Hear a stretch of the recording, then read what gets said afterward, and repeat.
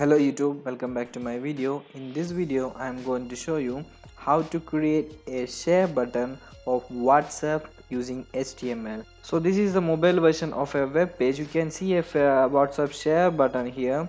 Same way I'll show another page here. Okay, this is also a web page. You can see a WhatsApp share button here. So let's check the web version of these two web pages now.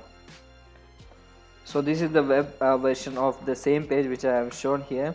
You can see there is a share button here but no WhatsApp option here. So how they are doing that?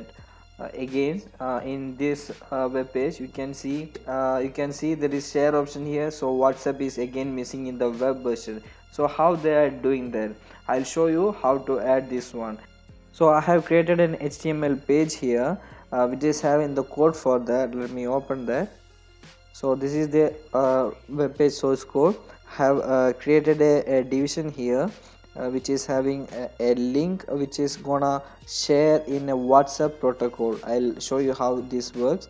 So I have a style here, style property here. So I have set a minimum width of 600 pixel.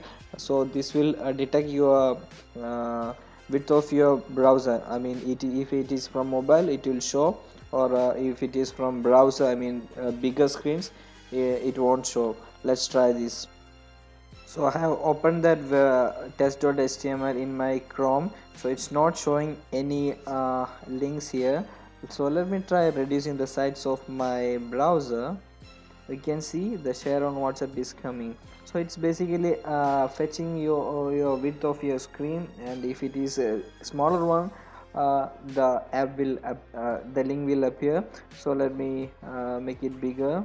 You can see it's hiding automatically. So it works like if it is mobile it will show, and if it is a bigger screen it will hide. So this is the way all other sharers using in their web pages. Now if you want to create a share for any web page of your website, so let take that website and let me open another page here.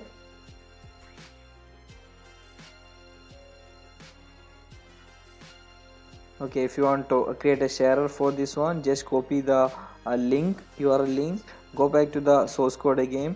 We can see AHR WhatsApp send text. Just copy and paste your link here and just save. Now I forgot to say one thing. This sharer will not work in your browser, but it will work in your mobile. If you click now here, it won't happen. It won't forward to your that page, but if you're opening in this in your Android phone, it will work. So this is the source code for that. If you have any doubt in this, please comment below, I'll help you. So this is how the WhatsApp sharer on web page is integrated. So thanks for watching, and please like and subscribe for my video.